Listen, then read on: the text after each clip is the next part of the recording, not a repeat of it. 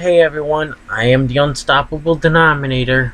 So, you McJugger fans out there, right? Juggies. I'm not bashing on McJuggerNuggets today, but yes, the thing is, he had a coma. He went into a coma. Like, if you don't remember the episode when he fell, those 10 shots I think he had, so they're trying to pretty much like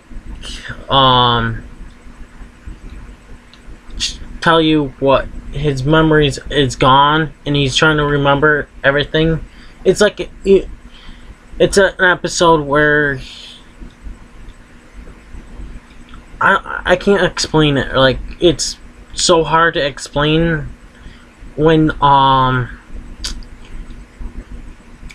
you get out of coma and you wake up and you find out everything you just did is gone, and everybody's telling you that this never happened and it's all not real, and to you you're like, yeah, it is, or it's not, and you know, he's pretty much doing the same thing. It's saying all this stuff that he showed us to us now is all fake.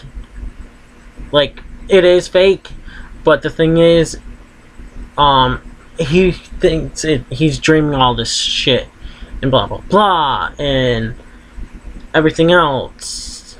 Who knows what happens if his mom and his dad are not really in a divorce? What if happens if they really are together? I don't know. I can't help you there. I don't know. Just, I don't know what to say. What else to say?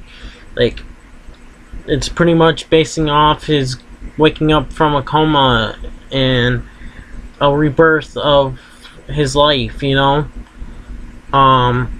It's a story of his life. Pretty much a story. Yeah, he might be faking stuff. It's entertainment for you all. I did call the New Jersey police to see if it was fake, and I didn't want to share it to you because I might have to get in trouble and everything. But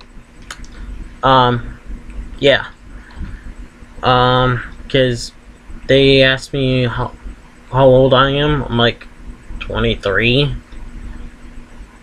and blah blah blah, and I'm like, no, I'm not doing this shit. I'm not posting this on the internet. I feel embarrassed and everything. Like, I feel like if I post it, I'll get in trouble. So I'm not really gonna post it. Have a great day, night, morning, whatever time you're watching this. Keep it real. Share this video, like this video, leave a comment below, and subscribe for more. Unstoppable out.